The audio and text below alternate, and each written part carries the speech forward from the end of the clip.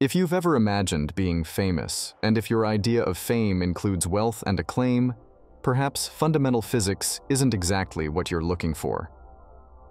More than 2,000 years ago, the Greek philosopher Democritus brought us a revolutionary idea by suggesting that everything around us, rather than being made up of earth, air, fire, and water, consists of tiny indivisible particles called atoms. He believed that these atoms were the real building blocks of matter. Fast forward to 1783, when the English clergyman John Michell pondered something extraordinary. Analyzing Newton's laws, he theorized the existence of objects so dense that not even light could escape them. Just imagine, stars that are visible not by the light they emit, but by the light they capture. Michell called them dark stars, and yes, you got that right. He was talking about black holes long before they became a popular concept in science. Back in the early 1920s, Theodore Kaluza put forward an idea that even Einstein considered extra dimensions. What does this really mean? Where are these dimensions? How do they work? And how could we detect them?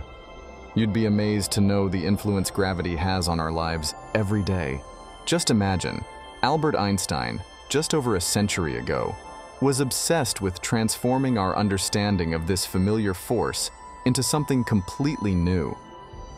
After 10 years of uninterrupted effort, since the unveiling of his special theory of relativity in 1905, Einstein found a revolutionary way to explain gravity in 1915, the general theory of relativity.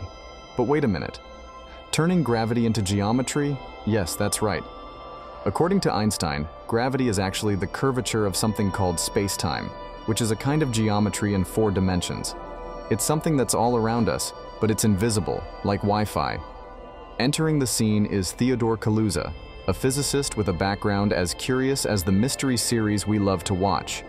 Born in Prussia, which no longer exists in the way it used to, Kaluza came up with an idea that sounds like something out of a science fiction movie. What if, in addition to the 3 dimensions of space and 1 of time that we already know, there was a 5th dimension? Kaluza showed that by throwing this 5th dimension into the mix, Einstein's equations not only made sense, but also opened the door to totally new things.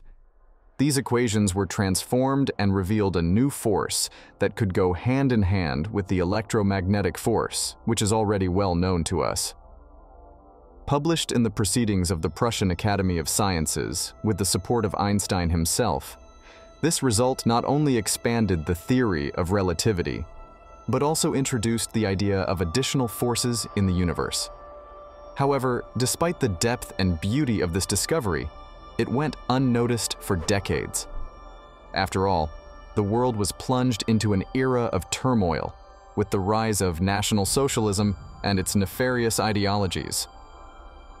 During the hectic 60s and 70s, when even music had a new vibe, science wasn't left behind either. An Italian physicist called Gabriele Veneziano had a brilliant idea: string theory. Imagine it as a new recipe for understanding the super powerful glue that holds the center of atoms together, known as the strong force. In the beginning, it wasn't all flowers, and the theory faced a few stumbling blocks. But you know, scientists are curious by nature. They continued to be fascinated by string theory, wondering if it might be the key to unlocking the mysteries of gravity and perhaps even explaining everything in the universe, in a super theory of everything. After a few years, in a eureka moment in the rainy town of Aspen in 1984, Green and Schwartz discovered a solution to a calculation problem where the probabilities simply didn't add up. The world of extra dimensions, until then a marginalized topic, exploded into an intellectual gold rush. Currently, what we know is that we usually follow the 3 known dimensions, but have you ever wondered what would happen if there were 4, 5, or even 9 spatial dimensions?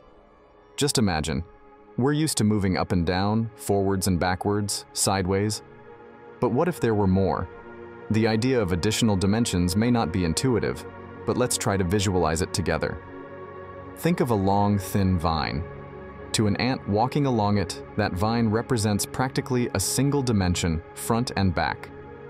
What if, for us, the extra dimensions were so small that, with all our technology, they were still essentially inaccessible? It would be like trying to assemble a Lego model using boxing gloves. These mysterious dimensions are not just mathematical speculations. They influence the type and number of elementary particles we can observe. The particles that emerge from these extra dimensions, called modules, are like the echo of a larger, invisible, but infinitely influential reality. Now let's talk about something exciting, the Large Hadron Collider. Why not use this powerful machine to smash particles with enough energy to reveal these modules? Well, here's the kicker. Gravity, that force that keeps our feet on the ground, is absurdly weak compared to other forces in the universe. This means that, even in the most powerful colliders, producing particles that interact mainly through gravity is a colossal challenge. It may be that these particles, if they exist, are so elusive that we will never be able to detect them directly. But here's the irony. If we do manage to create these modules, they would probably have an incredibly long lifespan due to their weak interactions. This contrasts dramatically with particles that interact strongly and decay almost instantaneously. The beginning of the universe, marked by a violent expansion known as inflation, may have been the only time in history with enough energy to create these exotic particles. At that time, the universe grew exponentially in fractions of a second, and maybe, just maybe, during that brief period, the modulus particles were forged in the furnaces of cosmic creation. But like a bell going silent, the particles eventually decay. Their masses don't disappear. They transform into new forms of energy, like the photons that are the particles of light. As the universe expands, the energy of these light waves decreases due to the Doppler effect.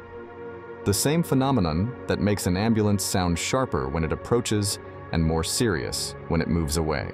The modules, however, are different. Their energy is not linked to movement, but to the very existence of the particle. As the universe expands around them, these heavy particles keep their energy intact, without being dissipated by the Doppler effect. But here comes the big question. If the models really exist, could we detect them?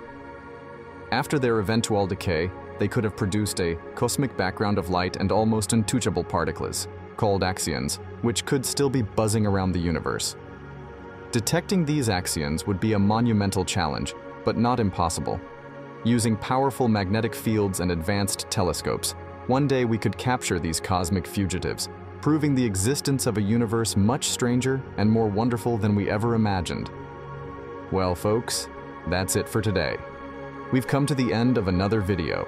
Comment if you liked it, subscribe to our channel, and make suggestions for new topics.